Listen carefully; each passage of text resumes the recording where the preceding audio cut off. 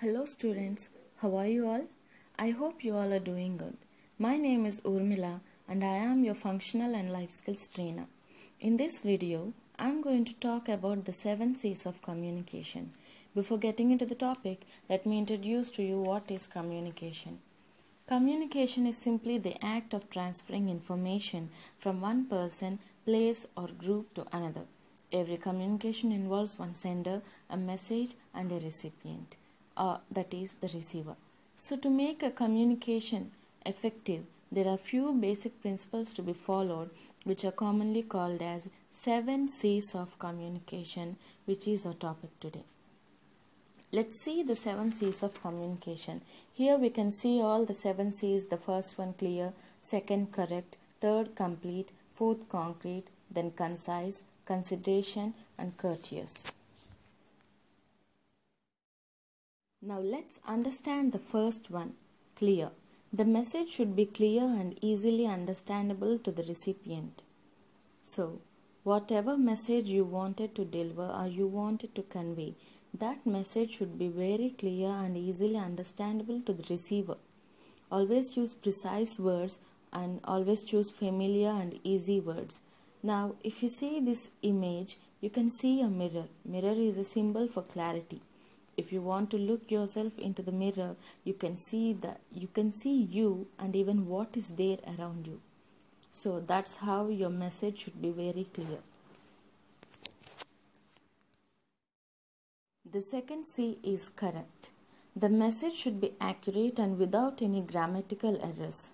So you always have to give a correct message or a correct information and not the wrong one. For example, if you know that Raju is leaving to Delhi tomorrow, and if you say that Raju went to Delhi, that means you have given a wrong message. So you also have to look into your grammar. See that your grammar is correct. Rather, you can say Raju will go to Delhi tomorrow. So make sure that you are giving the correct message but not the wrong one. Now, the third one is complete. It must include all the relevant information. You need to answer who, what, when, where and why. All the 5 W's. So if you're talking about a particular thing, you need to talk about who are doing it or what made the person to do it, when it happened, where it happened and why. For example, now I'm talking about the 7 C's of communication.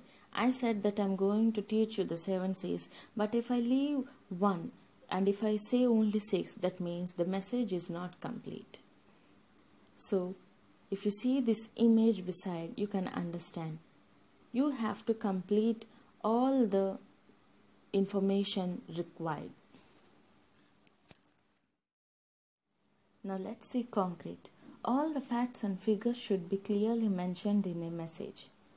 For example, he is very intelligent student of class and stood first in the class. What can you understand? This is just a general statement. But if you want to make your example a concrete one, let's see this. Ravi's GPA in BSc Electrical Engineering 3F session was 3.95 for 4. He stood first in the class. So this second example gives you a concrete message.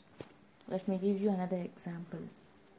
If I simply say, I saw a monument in Delhi, it becomes a general statement. But if I saw the Taj Mahal in Agra, that means you're leaving a concrete information to the audience. The moment you say Taj Mahal, the receivers or the listeners can immediately imagine Taj Mahal, and that's how your message becomes a concrete communication. Next one is concise.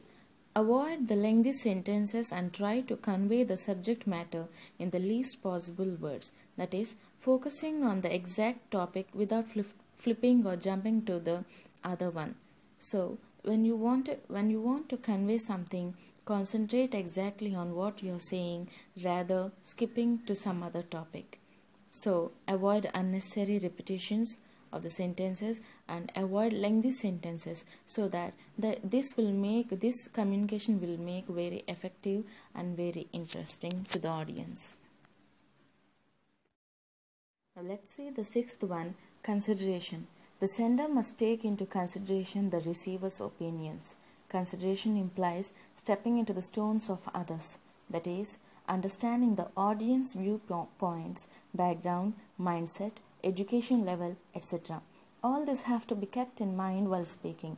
For example, if you are talking to a kid, you cannot use difficult words, which makes the child unable to understand what you're saying. So to make your communication effective, you need to understand or consider the receiver's opinions. Now let's see the last one, courteous. The message should not be biased and must show respect for the recipient. Courtesy is the respect that we show to others while communication. It involves being polite while communicating to the listeners. And also, if you make sure that your message is clear, correct, complete, concrete, concise, and considering the receiver's opinions, it also means that you are courteous. So students, these are the basic principles of communication, that is, the 7 C's of communication, which helps one to make an effective communication. Hope you all understood the topic and see you in the next video. Thank you.